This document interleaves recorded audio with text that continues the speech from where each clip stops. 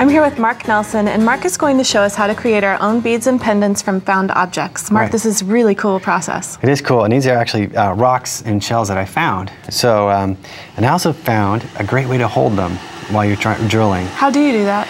Well, I have a thermoplastic that I can warm up, create a putty, place my piece in there, and then when it cools, it's like rock hard. So, let me show you how to do it. Yeah, and we can hear your water heating up over here. So right, it has to be a certain temperature. When you start, it's going to have these like little pellets in here, and you put them in some hot water, and you go in there and you can stick them together into a putty. So you just kind of squish them with your tongs? Squish them with your tongs. How do you know how many to pour in? Yeah, just a bunch. Okay. You know, you just take a handful. Because you can reuse this, right? Right, exactly. You're not going to waste it. But it'll come out, and it'll be a pliable plastic after you squish it together. And you have to work fairly quickly, because as it cools, it'll harden up. Which is no big deal. If it hardens up, you just go ahead and reheat it. But you can take your stone or shell or any object, come in here and form it. And now what I'm doing is I'm making a well for the water. Because when you're drilling shell and stone and glass, you always want to do it underwater. You want to do it underwater. And that's to keep the piece cool and the drill bits cool, is that right? Keep the bit cool, and also particularly for things like shell, you want to keep the dust. You don't want to breathe the dust. Right. So by doing it underwater, you're going to take care of that. You eliminate that. No dust mask necessary. Right. And I do want to let this cool on a piece of steel or a hard surface and set that aside. So it's nice and level. Right. And then I have a drill press. This is equipped with a core drill. And a core drill is essentially just a tube with diamond plate on the end of it. So different from a regular drill bit that looks sort of like a screw. This is hollow on the inside. This is hollow on the inside. Definitely want to use safety glasses still, because it could spray water and dirt into your eye. All right. And we'll just turn this on, get it going. Now as you're doing it, you want to start real slow, because it has a flat tip, it's going to want to wiggle, okay? And if you're trying to be accurate, you need a really light touch. Now, can you see that milkiness coming out of the hole? Yes. That means it's grinding. I'm going to use a light pressure, and I like to go and pulsate. What I'm doing when I lift up is I'm clearing it from debris. There's little dust and things in there. So you're allowing it to get out of the way? Right.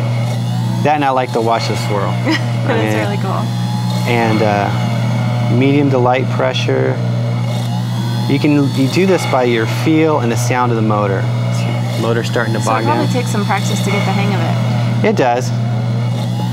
And depending on the thickness of your item, this will take anywhere from a minute on to 30 or 40 minutes. So if you pick a really thick stone, you're going to know. You'll spend some time with your drill press. You will. You will. And you'll know when you're done. What I'll do is all of a sudden the bit will jump. And that's how you know you're through. That's how you know you're through. But you wouldn't necessarily need to go all the way through. No, you can do some really cool designs by not. The diamond tip is something that you could use to create patterns, right? You can. You could make interlocking circle pattern on the surface of the stone. You could. I do have an example of that too here. Yeah, let's take a look while you're drilling. So this is one that's drilled all the way through. This one took about 40 minutes. That one took about 40 minutes. And then this one has the circle just on the surface, but then you drilled the side here, so you could add beads or dangles here. Right. So as we were talking, we finished. All right. And you can do is just pour this off. So you're just dumping out your muddy water? Mm-hmm. And if we take a look, you can see there's our hole. Now actually, if you stop halfway through, you can see the core still left there. So that's kind of neat. That could create some really interesting design possibilities too. Definitely. How do you get this out? Do you have to warm it up? You just warm it back up in the same pot. It'll maybe wait a minute or two, and it'll ply, and you can just totally reuse it. All right, and you could do the same process with the shell. Yeah. Do you want me to show you? Yeah. All right.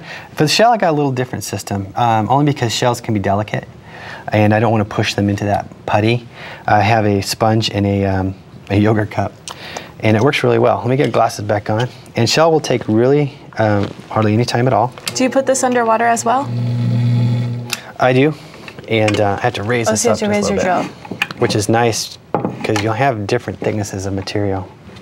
Make sure that's going to go all the way down, and it will. So I'm just going to put it right here at the top. And when I push down, see the water acts like a pump. Oh yeah, that's right. Your sponge both protects and provides the water there. Get a little more speed. So a really delicate touch on these. Very delicate touch, because you're going to The bit's more of a grinder versus a cutter. All right, that's a great tip.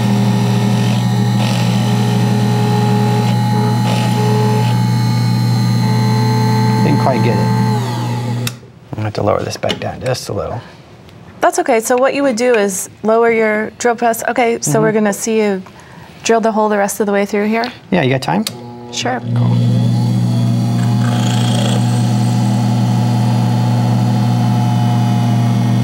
Yeah, you can see the sediment swirling up to the surface of the water. And that sponge really gave a lot.